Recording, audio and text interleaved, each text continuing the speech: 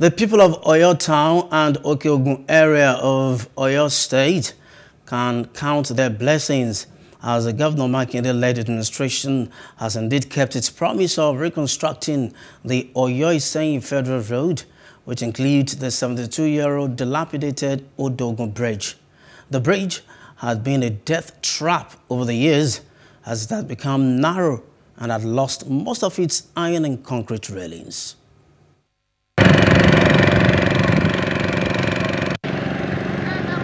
In southwestern Nigeria, this is the Odo-Ogun bridge that looks all of its 72 years of existence.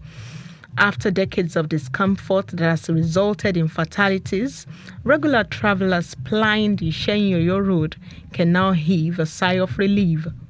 The Oyo State Governor Makinde has embarked on the extension and reconstruction of the bridge to the disbelief of many residents who are very appreciative of the timely intervention. Ìrírí tí mo ti rí ó pọ̀ gan. Ọjọ́ kan tá ń bọ̀ láti ìlú Ìsẹ́yìn. Ó ṣẹlẹ̀ pé nígbà tí a dé Odo-Ogun báyìí, a kàn gbọ́ tí mọ́tò kan l'accident ni. Ó wá jẹ́ kàyéfì fún everybody pé lẹ́nu sísìn kí ló ṣẹlẹ̀ gan. A kàn gbọ́ pé wọ́n ní ọkọ̀ méjì wọ́n rìn papọ̀ lẹ́ẹ̀kan náà. Lásìkò tá a ti ní ọ̀nà yìí nísìnyí a ti wọ bí 15 years tí mo ti dé bí báyìí. Bẹ́ẹ̀ tí nígbà tá a dé nígbà tí àsìkò tí ta wà yìí àsìkò PPP yìí a rí ìyàtọ̀ sí ìgbà tí APC wà ń bẹ̀. Àsìkò tí APC wà ń bẹ̀ wo ṣe ọ̀nà àdáṣẹ́lẹ̀ àṣíràkì àṣíràkì a lọ fún wa lọ sí council a lọ sí ọ̀dọ̀ Akínwó ọba Adéyẹmí wọ́n tẹ̀ wá wò lásẹ̀ ni wọ́n bá wa ṣe. Bẹ́ẹ̀ tí àsìkò tí ṣe ìdébẹ̀ yìí ó gbìyànjú fún wa ó tíráyì fún wa a rí ìyàtọ̀ bẹ́ẹ̀ ni a lọ àdáṣẹ́lẹ̀ lásìkò rẹ̀ àtẹ̀fẹ́ ẹnu sọ fún lásẹ̀ náà ni ó sì bá wa ọba wa yà sí ọlá rí yàtọ̀ àti rí yàtọ̀. But what we are thank God is that since intervention of political, no government ever think to repair this road. At times they say they will do it today, they will do it tomorrow.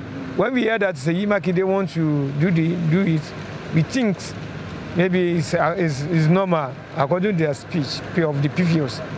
But today, we have seen that it is now a reality.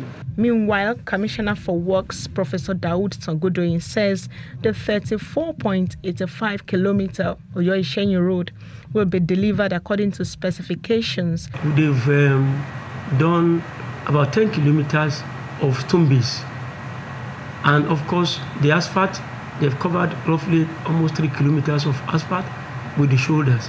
So I'm 100% sure that they will complete the project on schedule. They are actually working day and night to make sure that they deliver the project on time. For us, COPEC will deliver it on time. The project is expected to be completed within the year and delivered to the state government as promised.